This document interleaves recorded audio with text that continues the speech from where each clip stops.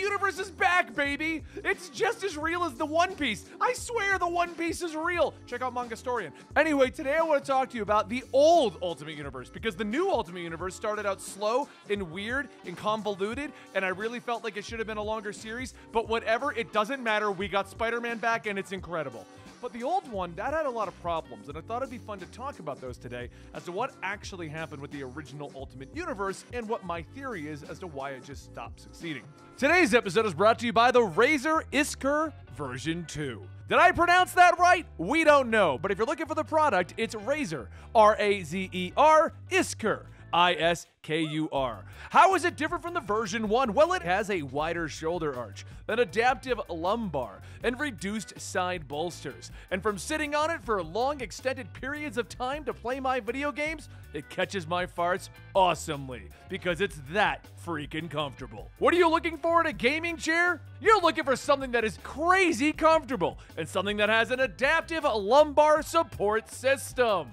It allows me to not have back pain from long hours of playing Destiny. And let's not forget about the softer, plushier seat base, which is great for catching your farts. On top of that, with their unrestricted seating experience, you get 27% seat pan width in the back and 30% seat pan width in the front. What does that mean? I have no idea, but it seems like a selling point if you really care about your chairs. In all honesty, guys, though, this chair is really comfortable. I'm really enjoying it. We first got it, and I thought it was going to be like every other gaming chair, but no, I've actually really been enjoying it, and I don't think I need to buy another chair for a little while because this is stupid comfortable. So I highly recommend it. Click the link down below if you want to get your hands on one of these. It is a commission link, and we would greatly appreciate your support with us and our sponsors. So the original Ultimate Universe was the Ultimate Comics line. It came out in the early 2000s and proved to be wildly successful for a very short period of time. Why did we make the original Ultimate Comics? Well, contrary to what a lot of people would like you to believe happened in the 90s was not good for comic books. Coming out of the 70s, the comic books were thought to be goofy and funny and just for children. So to counteract that, mid-80s, we started to get dark, gritty, violent, and edgy. We were doing things like Dark Knight Returns, breaking Batman's back, killing off Superman, going with a Spider-Man wedding and dealing with a clone saga. And I don't even know what Wolverine was doing, but he was in everything, and that meant that everything was him saying bub and cutting things in half. Comics hit an all-time high towards the beginning of the 90s, coming out of the 80s with all of these dark and gritty storylines. Marvel even attempted to make a dark and gritty imprint known as the 2099 imprint in 1992. But as the 90s began to wane on, problems within the comic book industry began to become more prominent, and there was a lot of issues with finances at that point.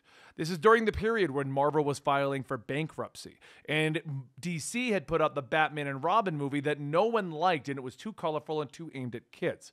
No one knew what was going on with comics, but one prevailing theory in the 90s was that 60 years of continuity within the comic book world was creating problems. That this is why things like 2099 did well when it started, because there was not as much continuity issues. You're starting with a brand new continuity. Now, 2099 was considered a success because it kind of piggybacked off of Spider-Man and then created a bunch of superheroes. What Marvel doesn't know in hindsight now is that none of that other stuff worked. Only Spider-Man worked in 2099. They then attempted to reboot the Marvel line multiple times. With the idea that the continuity was the problem, both DC and Marvel were trying to revitalize the comic book industry by fixing the continuity issues. This is when DC decided to do their crisis, not crisis moments. One of the biggest successes of the 80s and kind of cleaned up things was Crisis on Infinite Earths, where they just cleaned up all the continuity errors. So in the late 90s, they decided to try it again with Zero Hour, but it really wasn't working as well. Marvel made their own attempt with Heroes Reborn, which was the original version, not the Jason Aaron recent one, but the original one. The basic concept between this one was that during the battle against Onslaught, Franklin Richards had created a pocket universe with his perfect versions of the superheroes. They then brought in Jim Lee and Rob Liefeld, who had left Marvel at the time, to run the Heroes Reborn line. The idea was, if they can be edgier and do their own thing over at Image Comics, well, why not bring them in to do their own continuity within Marvel? Except it tanked. It didn't do well. It wasn't doing what they wanted.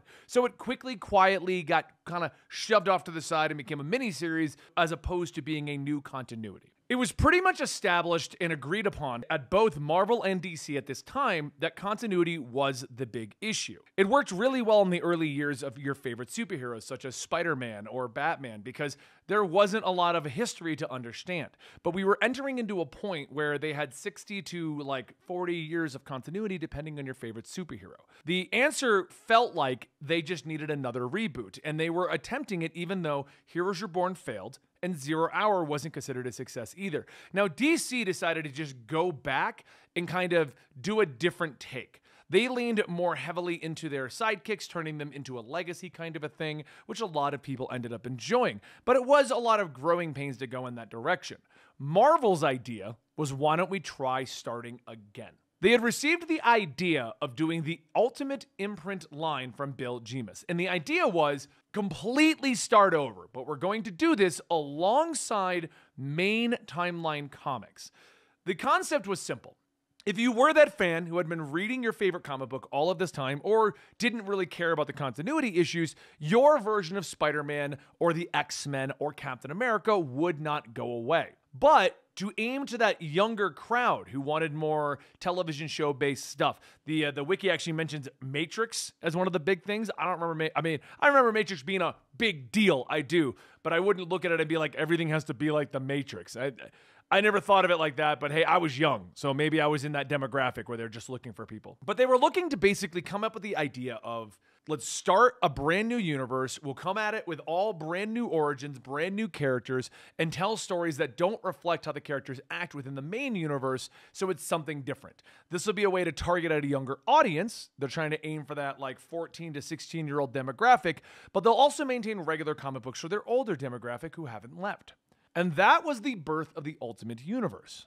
Now, originally, Ultimate Spider-Man was going to be a retelling of the original story, but they decided they didn't like those scripts that were sent in. Instead, they hired a then-unknown writer, Brian Michael Bendis, to write Spider-Man. And his idea was to take Spider-Man and not do it like a comic. Make the Ultimate Universe feel different from the regular mainline universe. So his version wasn't going to have thought bubbles, wasn't going to have long exposition. It was going to be treated like it was a TV show. He actually wanted to make sure that the suit wasn't revealed in the first issue. That was one thing I actually really appreciated by Hickman's new version of Ultimate Spider-Man.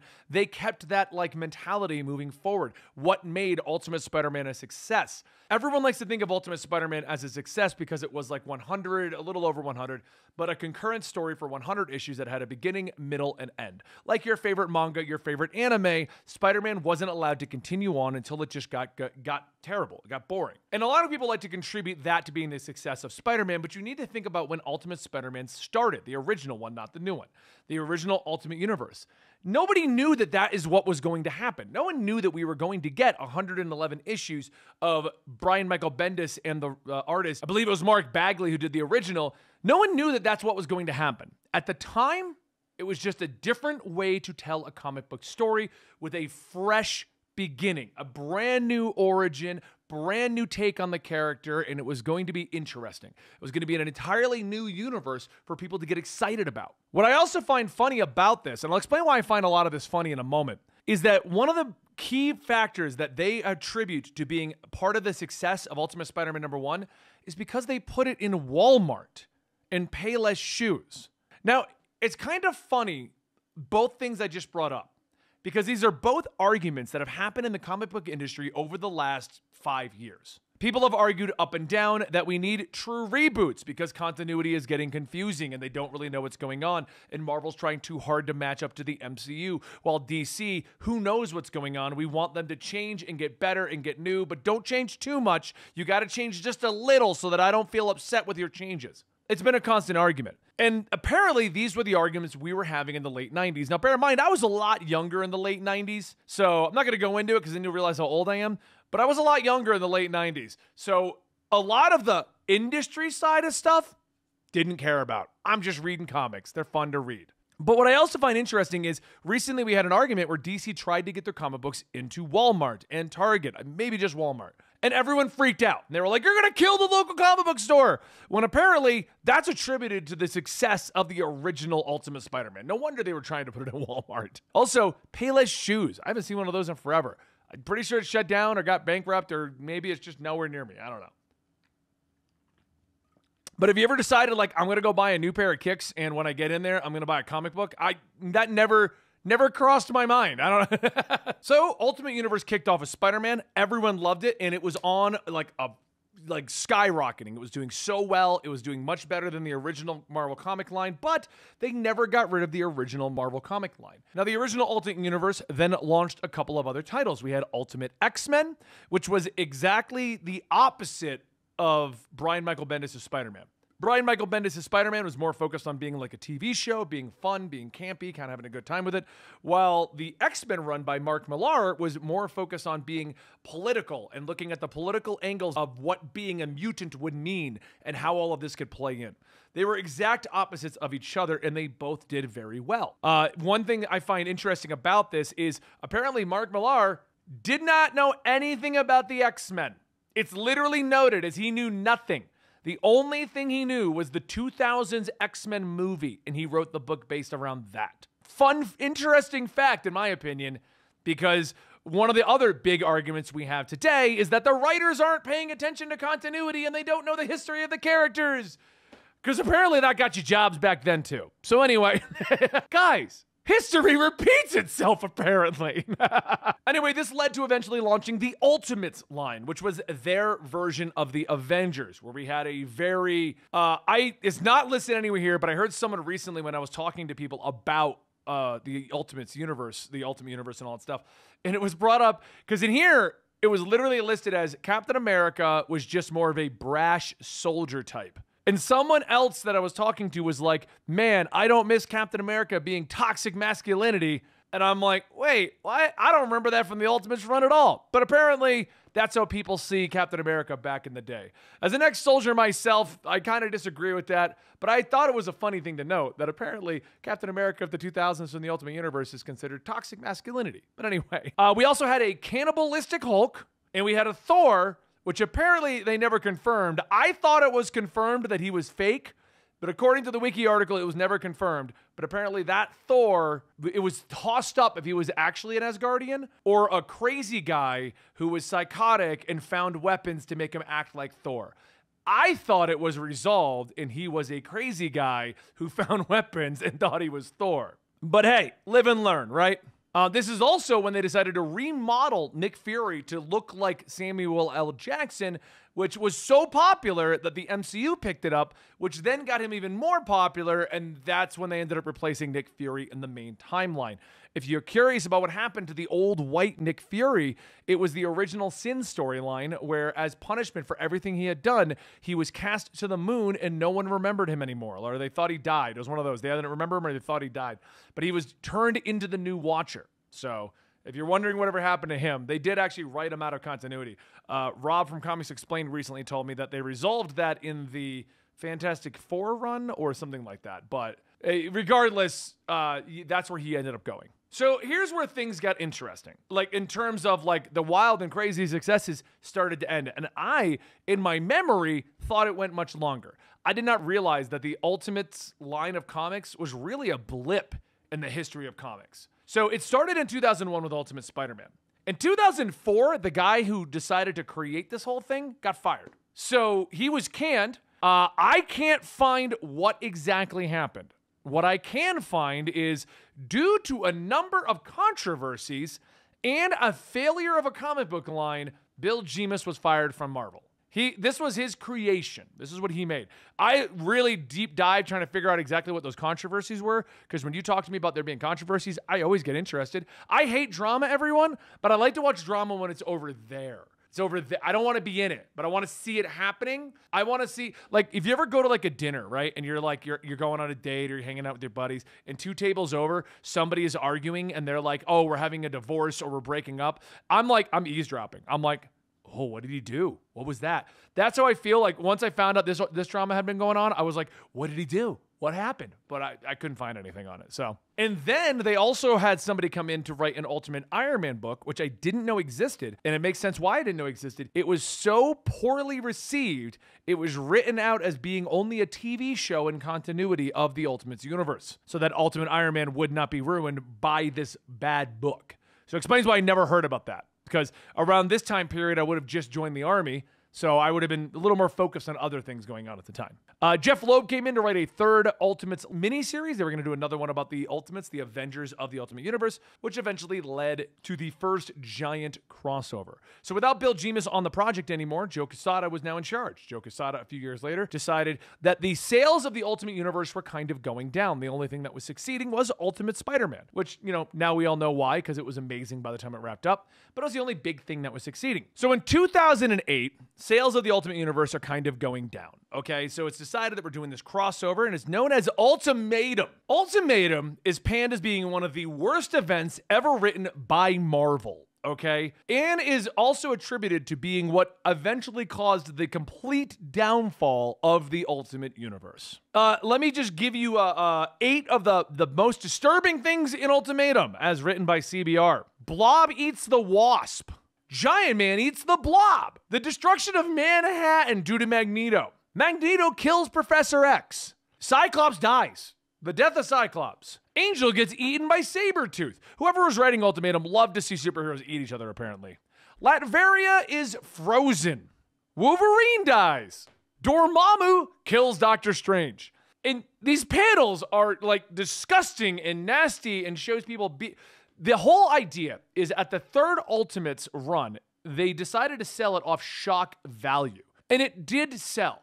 So Ultimatum's idea was go balls to the wall crazy with shock value. A lot of the panels that pop up in memes or things that people are like, holy crap, that happened. Like the Blob eating the Wasp panel shows up a lot of times in memes and on Reddits and things like that. It's from Ultimatum. That's what it's all from. I mean, I'm looking at a panel right now. The Thing grabs Dr. Doom's head and just squashes it. And he's holding the blood and guts in his hand and it's dripping. This was the comic that was supposed to revitalize the Ultimate Universe. And in this comic, they killed off fan favorites, destroyed the planet, and basically, how is that going to relaunch the Ultimate Universe? You killed Wolverine, Cyclops, Professor X, Doctor Doom. I don't remember if Magneto ended up dying at the end of this. I don't remember that at all. But if he did, you killed him off too. And then you got, it was just insane. It was insane. And I'm pretty sure it sold well when it came out. But it's attributed to being the end of the Ultimate Universe. Oh, no, never mind. It didn't sell well. It's listed right here. It's a critical and commercial failure. And it's been regarded as one of the worst comic books of all time.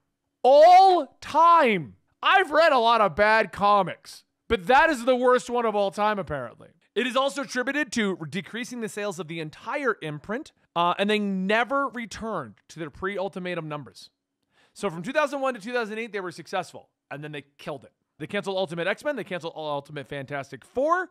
They were given one final issue to close out their entire lines. And then the entire line was relaunched as the Ultimate Comics line. They did a full relaunch of the Ultimate Universe because it was that bad. It did that terrible. Now, the relaunch didn't actually relaunch anything. Ultimate Comics Spider-Man continued what Spider-Man was doing at the time. And then you had Ultimate Comics Avengers that came out, and you had Ultimate Comics New Ultimates. Over the course of our 2009 period onward, we had a couple more big events happen. They did their own little inner crossover. Bear in mind that as far as I can see, they only had 3 comics going at this time. Like the whole line shrunk down to just 3 comics ongoing. We killed off Peter Parker and the death of Spider-Man, leading into the Miles Morales era, which was still by Bendis, still did that. X-Men came back eventually also as well. And that was pretty much it. One big problem with the Ultimate Universe was that the Marvel heads decided they never wanted to do a true crossover with the main Marvel Universe. They wanted the Ultimate Comics to be their own thing, and they never had to cross over with the main comics. But in 2012, that was thrown out the window. We had a book called Spider-Men. Spider-Men is a book featuring Miles Morales and Peter Parker. Peter Parker from the main universe crosses over, talks to Miles Morales, the new Spider-Man, and approves him as being Spider-Man. Then following that, the sales kept going down, and so it was decided to end the entire universe in the Secret Wars event, in which the Beyonders were crushing planets between their thumbs. As far as I'm concerned, they were just smashing them all together to see what would happen. Honestly, I had forgotten what I remember Secret Wars. Secret Wars was great. I forgot the actual plot, like why it was happening. I think Sal's the one that informed me. That it was they had placed a Molecule Man in every universe to explode just to see what would happen. I was like, oh, Good thing I don't remember that, because that sounds like a really dumb reason for Secret Wars to have actually happened. But the story for Secret Wars was great. And if I'm wrong, go to Comic Pop and yell at Sal for telling me that. So now we're at the point of where I've gone over the entire history of the original Ultimate Universe. Fun fact, there have been 2 attempts to revive the Ultimate Universe that I know of that are not this Hickman run. Those would be at the end of Spider-Man #2, which came out in 2017. The evil version of Miles Morales, which was an adult working for Kingpin, went back to the destroyed Ultimate Universe to find that it actually had been revived. Peter Parker had come back from the dead and joined the Ultimates. And they never did anything with that. The other time was during the periods, I kind of counted as 1 or 2, but basically Maker, this is funny, Maker went back. He went back to the Ultimate Universe. I think it was in the Venom run. He went back to the universe. Apparently that was ignored because if in the current way that they've revitalized the Ultimate Universe, he didn't mention that and just said, I'm going to make a new one. So what I'm picturing happening is he went over there and it was destroyed and he was like, forget this. I can make it better. And he went back to 616, made an Ultimate Universe, and said, I'm never going to talk about that again because it's scarring me for life. That's what I assume happened. But now we're at the core of the video. The problem with the Ultimate Universe. This video is about the original Ultimate Universe. I do think this new one has a high chance at being good. They're getting star writers on it. They're doing what they did with the original to make it work. Will it work in 10 years? I don't know. But I honestly think the problem with the Ultimate Universe was that it was in constant competition with itself. The whole time we had the Ultimate Universe and the 616 universe, and they ran concurrently alongside each other, which works if both storylines are incredible.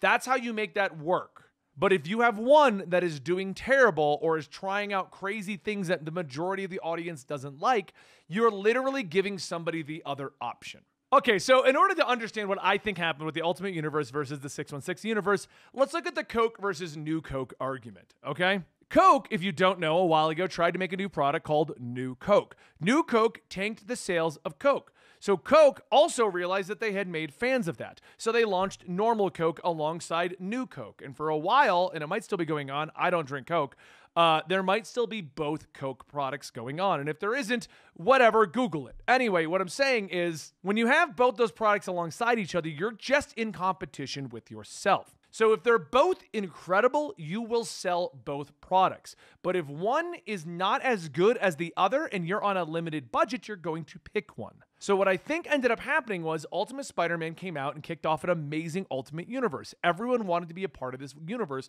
and read it from the beginning. But as time went on and it became the very thing that it was trying to be the counter of, confusing continuity, changing plot lines around, things just lasting longer than they should, people started to revert to just reading normal comic books. Well, normal Marvel comic books. Mainline Marvel comic. Makes it sound... That's so hard to...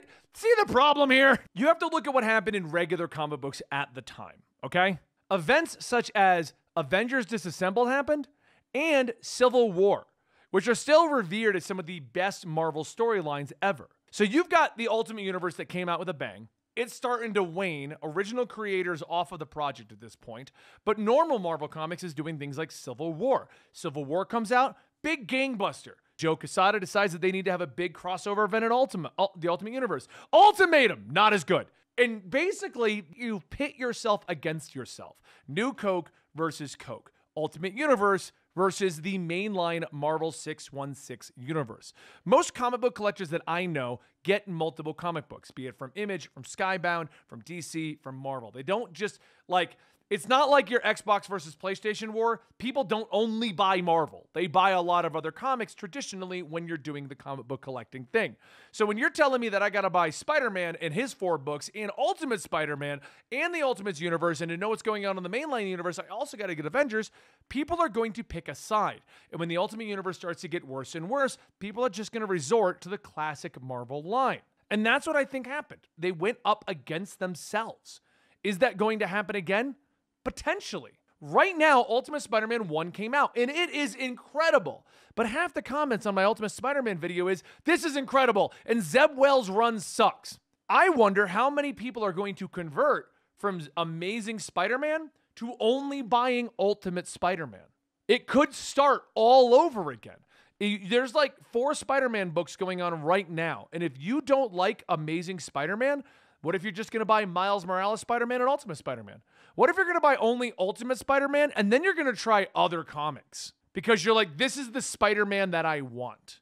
So that's what I think the problem was with the original Ultimate Universe. It wasn't that it was inherently terrible. It was towards the end, but I don't think that's what killed it. I don't think Ultimatum would have even happened if the sales had maintained. The problem was they were just trying too many different things that people weren't always on board with. Spider-Man was the only thing really ultimately successful for the entire run of it, and regular Marvel was just putting banger after banger out. I mean, Avengers Disassembled, House of M, Decimation, Civil War. This was the 2010s, like the 2000s.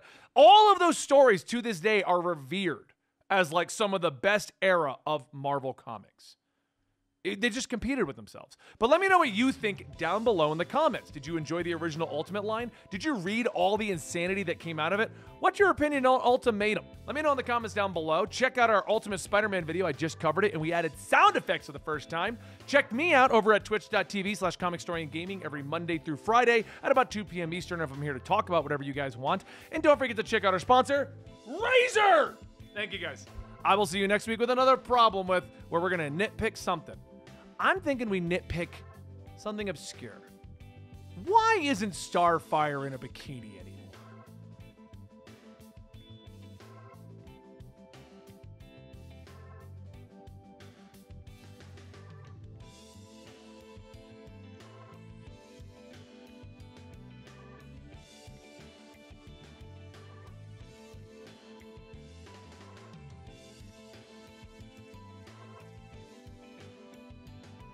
Why are you still watching?